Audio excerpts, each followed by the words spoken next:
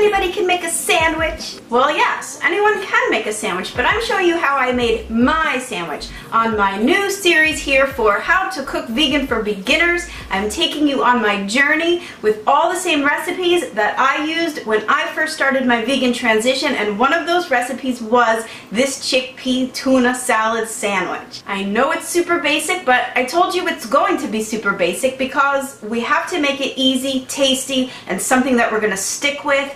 And this is one of the recipes that I absolutely really do love, but it's a double win because what do we do with all of those chickpeas left over from making all of our aquafaba recipes, right? So we're draining the water from the cans of chickpeas to make our wonderful baking recipes, and then what are you doing with all these chickpeas, right? I mean, how much hummus can one person eat? And I've never been a real big hummus eater. Hey, you big hummus eater, it is so easy to make. You just throw everything into a food processor, put it on some bread, and it's done. So I know you guys are probably like, okay, this is what these recipes are gonna be, but actually, yeah, because I'm showing you my same exact food journey from when I transitioned to my vegan diet, and this is one of the recipes, so check it out.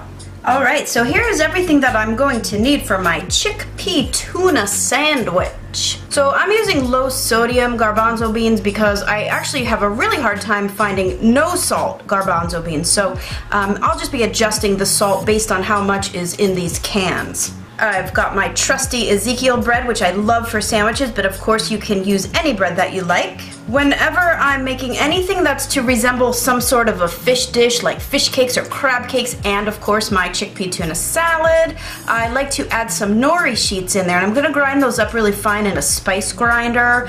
I feel like that just really does the best job for it. This is completely optional. You can leave it out, but I do think it adds just a little taste of the sea into our chickpea tuna salad. So of course here are my seasonings. I've got salt and pepper, and again I'm going to adjust that salt based on the saltiness in my beans.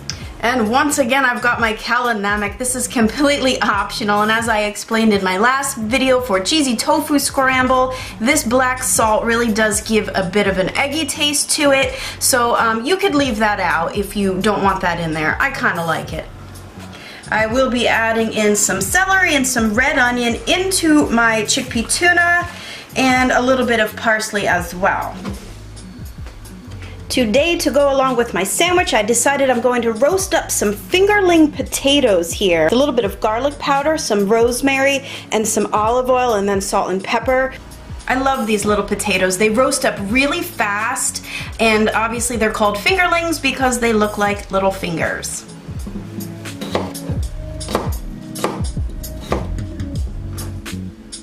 And also just look at the different colors too. Alright, so into a small bowl, a little bit of garlic powder, some dried rosemary, salt and pepper. Just toss them around. And into a preheated 375-degree oven for just about 20 minutes.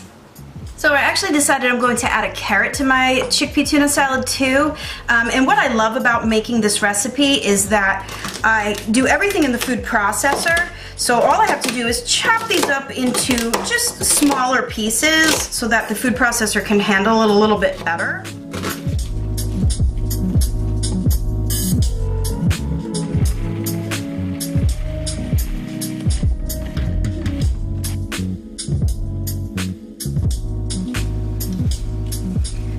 Pinch of that nori,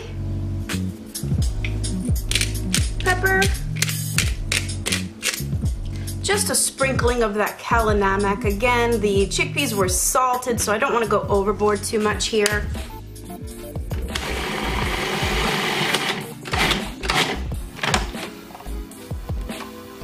Now, I don't like to do too much in the processor while the beans are in there because I don't want to make hummus. I'm not trying to make a paste. I do want it to still remain chunky. And now for the star of the show, your mayonnaise. Now you can do all of this by hand, just mashing up the chickpeas with a fork. You don't need to use a food processor for it, but again, I think it just makes easier work of everything.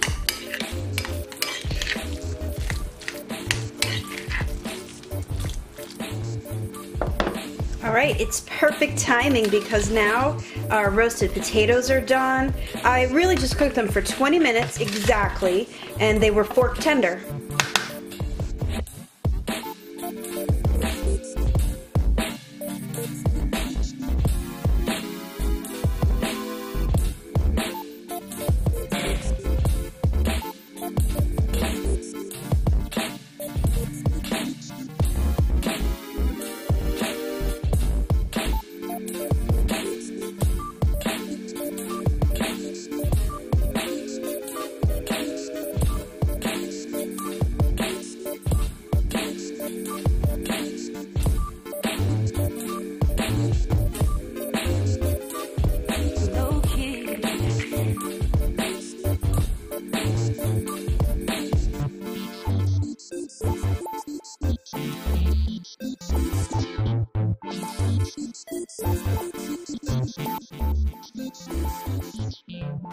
Okay guys, so here you have it, a real quick and simple and very delicious lunch option that you can use, especially a way to use up all of those chickpeas, like I said, for all these aquafaba desserts that we're making nowadays. So this is just a really quick and fast option, and it's so good. I do love these roasted potatoes. Now, I love French fries, of course, but roasted potatoes are such a healthier option. They're so quick to make, just like no mess. You're not frying up oil in the house, and they're just so good. So, rosemary roasted fingerling potatoes with chickpea tuna salad sandwiches.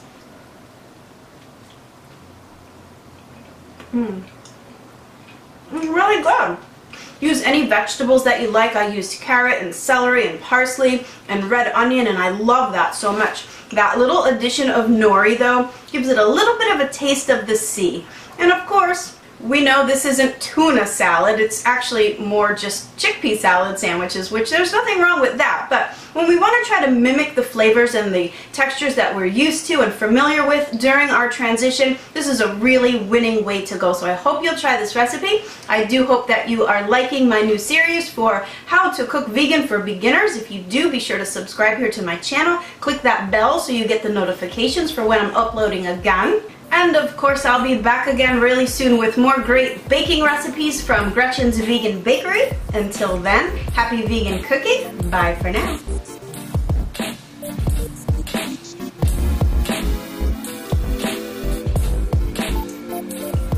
I'm always afraid I'm going to have like a big piece of parsley stuck in my tooth when I eat on these videos. But this is so good. It would be worth it.